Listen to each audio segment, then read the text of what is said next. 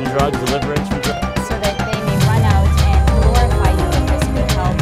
What needs do you have? We'll pray. You've already prayed? Okay. Did you get one of these? We're giving away free prayer today. What prayer needs do you have? We're seeing miracles. We're seeing healings. We're Who do seeing you pray to, though? Jesus. Who do you pray to? Jesus. Well, see, we agree. He to you is who? Who is he to you? Christ. He's your Savior and God. That's what we're praying for. Good. And we're seeing miracles, we're seeing healings, we're seeing deliverances, we're seeing all kinds of really cool stuff. And as long as he's moving, our feet move. Well, then pray for my wife to be healed. She has just back problems. Okay. Right on that. We're going to pray for that in a moment. But I do want my wife to come too, because it's your wife and that's my wife. Okay. So I do want her to pray with us, and that's kind of corny and kooky, but that's just what I feel in my spirit. So his wife has back problems. Okay. And we're going to pray that for healing. What happened to her back? Do you know even? Well, yes, when she was a kid, well, a teenager, she just pulled a table and something happened to her back, and as she's getting older, she's getting worse. So she's had it for a very long time. Do you guys attend a church currently? I'm sure we do. Okay. We're Foursquare. None of you are Foursquare. No. Mm-mm. It's like Assemblies of God. We are AG. Yeah, so it's the same belief, different church government. That's it. That's fine.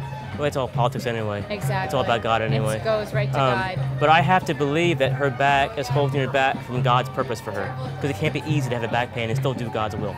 So we're going to pray that God's will is done so she can fulfill, I know she's fulfilling, but really fulfill Right. God's plan and purpose in her life, okay? Cool. And I'm going to put my hands on you, do you mind? Yeah, In you're her standing place? in the gap. And Yeah, I'm that's going to fine. put my hand on your back in her place, do you mind? That's Okay. What's your name? Martin, And what's her name? Alexandra. Alexandra. Okay, we're going to pray for your wife. Come. Hallelujah. Father God, Yes, thank you for your cross and your blood. The blood you said at Calvary is all forgiving, all cleansing, all healing, all purifying, Father.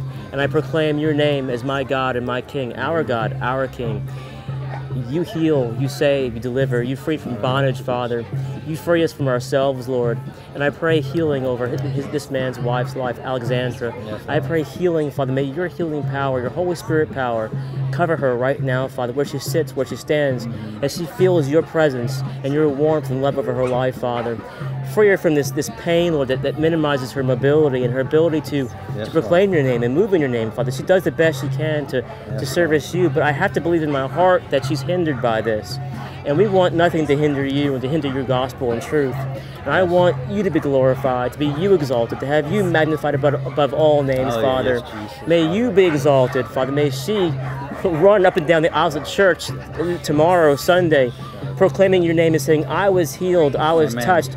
My God delivered, my God saved and touched and redeemed and purified my body, Father. And I speak healing over this man and his wife, Father. Intensify their marriage. I know he loves her. I know she loves him. But intensify their marriage for one another. Increase their faith in you. Prosper them in you as your will be done, Father. May they know you in more intimate and more deep ways, Father. May they live your life and live your truth. Proclaim your name and say that my God is my God who heals and saves and frees and delivers. And may you be exalted. May you be magnified. May you be glorified. And we pray for all... hang on a second. This came to me, Lord. Hallelujah. Father, we know that where your name arrives in the scene, that your blood delivers. Hallelujah. That your blood packs a powerful punch, Lord. That when you say it, you mean it. In the Bible, you say, what must be done to see your hand move? What must be done to see your miracles done? And it's very, very simple and very, very plain to proclaim your name and know that you are our God, our Savior and King. And we know that you deliver, Father, and your blood is more powerful than the sickness. Where Satan assaults, your blood frees. Yes, Lord. And I know your blood can save and touch and heal and fix. And I proclaim in your name a healing touch right now. Amen. That you will free and set free. And I feel a warmth from your back. I ask for a healing, Father. You touch her body right now. Set her free from this pain. Hallelujah. Set her free from this bondage, Father. When Satan is assaulted and meant for bad, you turn her around and mean it for good. And I believe in my heart, Lord, that you will touch this dear lady of God and make her powerful in your name, Yes, so she Jesus. can exalt your name through the streets, and so people can come to know you, that there may be salvation out of this pain, that others might know you out of this pain, Hallelujah. Father. Thank you, Lord. I proclaim you in your name above all these things, material, financial, physical. You're above all because you are our all, Father. Amen. We praise you for all these things in your mighty name. Amen. Amen.